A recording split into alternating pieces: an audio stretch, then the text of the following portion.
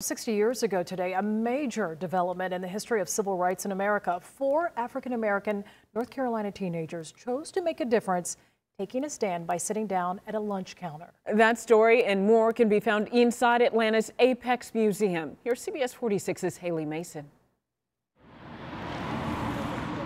The African American Panoramic Experience, or APEX Museum, is an important resource devoted to African American history. Founded by Dan Moore Sr., it's shared its vision since 1978 from its location on historic Auburn Avenue. Its mission to interpret and present history from an African American perspective, the museum showcases artifacts, photographs, exhibits, as well as offers shows, programs, and presentations, all related to African American culture, not only from the past, but the present as well. There's the history of many firsts on display throughout the complex, as well as the many images of segregation, not only in Atlanta and the South, but across the country.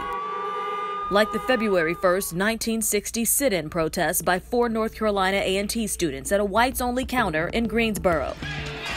A movement that spread to dozens of locations, thousands of protesters across 13 states. Just to imagine me not being able to go somewhere, me not being able to do certain things just because of my race. The museum's permanent exhibits range from Africa, the Untold Story, to work by W.E.B. Du Bois, the African Holocaust during the transatlantic slave trade, and Sweet Auburn, Sweet Pride, where you can see a replica of the Yates and Milton drugstore, one of Atlanta's first black-owned businesses, as well as many other African-American pioneers.